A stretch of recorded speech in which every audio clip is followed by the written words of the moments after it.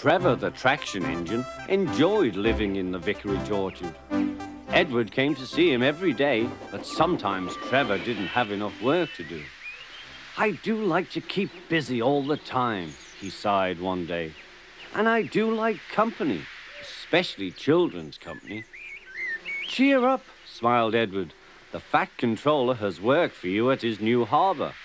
I'm to take you to meet Thomas today." "Ah!" exclaimed Trevor happily. "A harbour! The seaside! Children! That will be lovely!"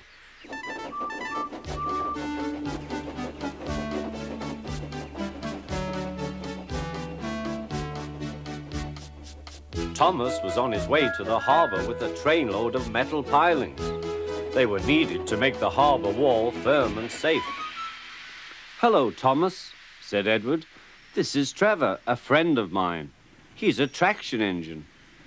Thomas eyed the newcomer doubtfully. "A what engine?" he asked. "A traction engine," explained Trevor.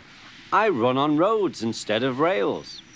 Can you take me to the harbour, please? The Fat Controller has a job for me." "Yes, of course," replied Thomas, but he was still puzzled. Workmen coupled Trevor's truck to Thomas's train, and soon they were ready to start their journey.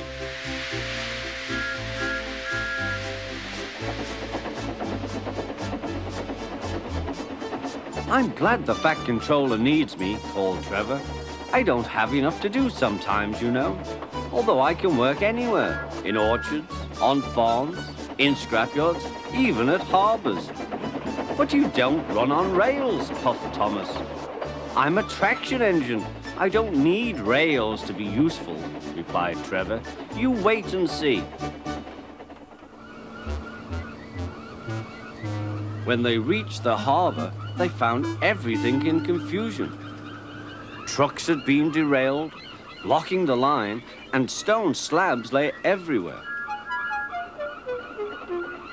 "We must get these pilings past," said Thomas's driver. "They are essential. Trevor, we need you to drag them round this mess." "Just the sort of job I like," replied Trevor. "Now you'll see, Thomas. I'll soon show you what traction engines can do." Trevor was as good as his word. He dragged the pilings clear with chains and towed them into position. "Who needs rails?" he muttered cheerfully to himself.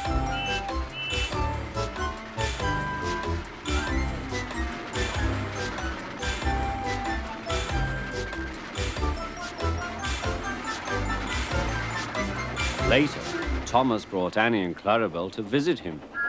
Thomas was most impressed. "Now I understand how useful a traction engine can be."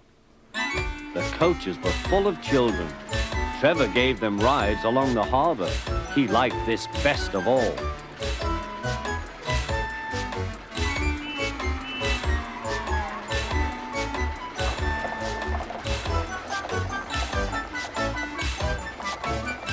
"He's very kind," said Annie. "He reminds me of Thomas," added Clarabelle. Everyone was sorry when it was time for Trevor to go. Thomas pulled him to the junction. A small tear came into Trevor's eye. Thomas pretended not to see. He whistled gaily to make Trevor happy. "I'll come and see you if I can," he promised. "The vicar will look after you, and there's plenty of work for you now at the orchard.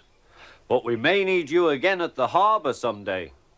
"That would be wonderful," said Trevor.